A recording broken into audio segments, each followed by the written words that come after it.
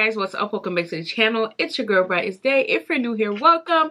If you're older but a goodie, welcome back. So today is all about this unit. Today's video is sponsored by Yolova hair. Love the color, like it's really given. I can't wait for the summer to really like kill this. I feel like this is more like a summer spring vibe, but definitely spring is around the corner, honey. So technically I'm ahead because this is beautiful. All the details to this hair will be in the description box. It's been a minute since I installed a wig, but if you want to see how I installed it, please keep on watching. Right into it.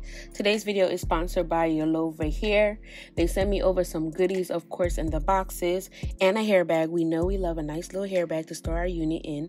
So this is the beautiful, gorgeous highlight wig that we'll be working with today. This is their 13x4 wig. Look at the color. Just yes, getting me ready for spring. So for the cap, it has 3 combs, 2 on the side, 1 on the back, and of course your elastic bands for you to snatch that thing on your head. Make sure it's secured. Straight out the box, this hair is so soft, y'all, like legit so soft. So I am gonna practice my ball cap method. Y'all get to see that today. I'm trying something new. I'm gonna take the Got To Be gel and I'm gonna base my cap with that. Apparently this is better for your edges instead of going in straight with the Got To Be. I tried it. It's all right. I don't know. Maybe I just need a little bit more practice with it.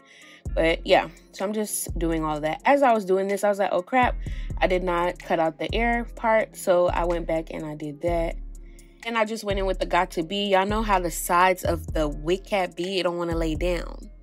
So I went in with some Got To Be just to secure that in a little bit more, and I also tied it down. I had a little time today, y'all. So then I started cutting out the cap, and I noticed that the wig cap was a little far from my hairline. I didn't want it all on my forehead. Just took my comb to push up the cap a little bit closer to my hairline, and I'm just gonna cut the cap off. I'm just going in and cleaning up what I cut. I like to cut away from it a little bit, and then I'll just work my way and go closer and to get it neat.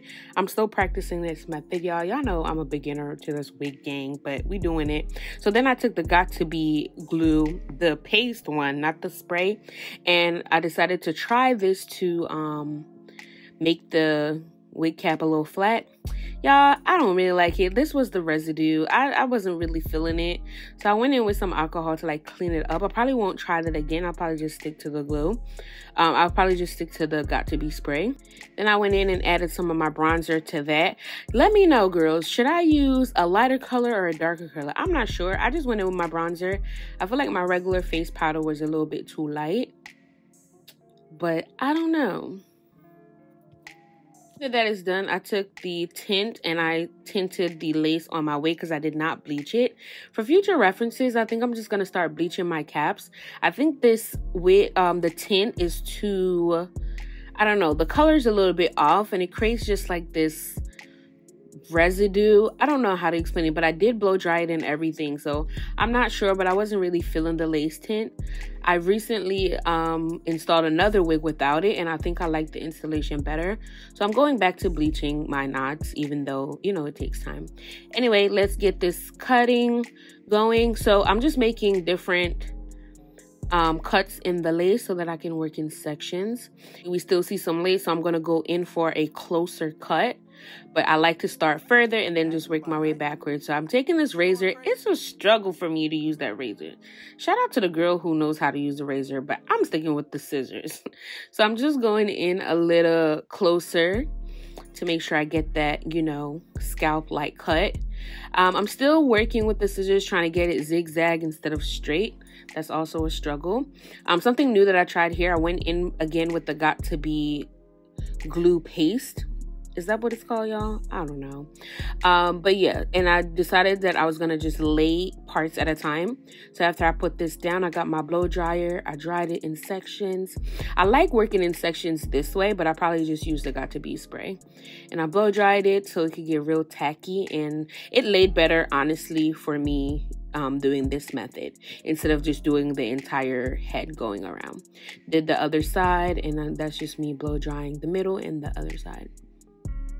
It's giving a little bit, you know. I should have plucked the unit a little bit more, but we lazy girls over here. And of course I went in and I tied it down a little bit, And that was what it looked like after the fact. I'm just combing out any hairs that got stuck with the glue. And I'm going back with some alcohol just to clean that up, get rid of the residue. Then it's time for the baby hairs. Y'all know this is a struggle for me, but we're gonna try. At this point, I should have went in a little bit and plucked a little bit, but y'all gonna see I kind of did, but not really. So I'm just combing out my baby hair. I don't really have a method to this. I'm just trying to eyeball it, trying to focus. Y'all know how I roll with the baby hair department. So let's just speed through this bad boy and see what I come up with. The baby hair didn't come out awful. So then I got, and this is for the girls who really struggle with laying your edges like me. I find this method a little easier to have them just, you know, curl in the direction that you want it to. And now y'all know how I am with my bust down middle part. That's always what I go for. As I was doing it, I was getting ready to lay it flat with my Carrot Care wax stick. I put the hair to the side and then I was doing it. And then I was like, hold on.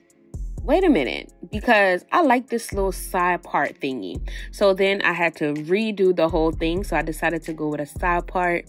So watch me work and fix the side part, and then I'll see y'all at the end.